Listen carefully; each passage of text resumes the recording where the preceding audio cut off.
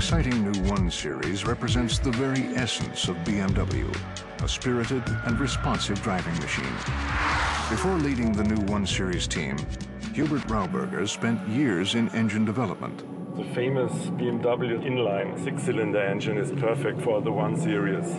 If you touch the accelerator, the engine responds instantly in that unique BMW way. And it's agile, perfect for sporty handling. The 1 Series is rear-wheel drive for superb control. We often do some tests here on the test track. The handling is amazing, and the brakes are fantastic. The new 135i has its roots in what makes a BMW a BMW.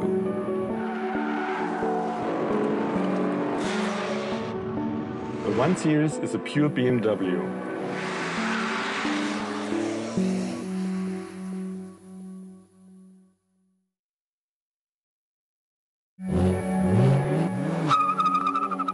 If the engine is the heart of a BMW, then the chassis is its soul.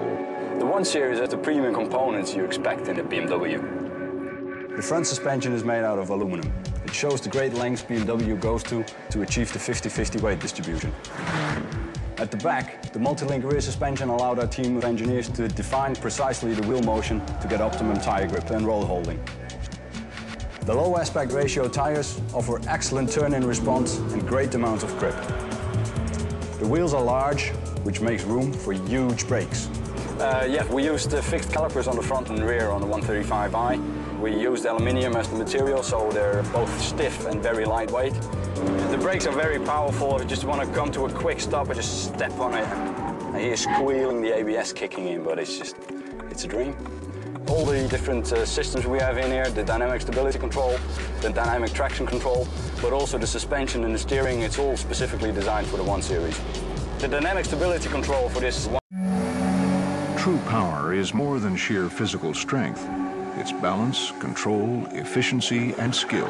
The 1 Series is a rear-wheel drive car. The front wheels focus on the steering and the rear wheels are used for driving, and both do not interfere with each other. With the rear-wheel drive we have better traction when accelerating because the dynamic weight distribution is then moved to the back, so we actually have more weight pushing the wheels down, and that generates more grip for the tires to accelerate the car. The 50-50 weight distribution is very important for the dynamics of a BMW. It helps to maximize the traction and the grip of each tire. And it makes handling more responsive, less understeer, because each tire has the same load to carry.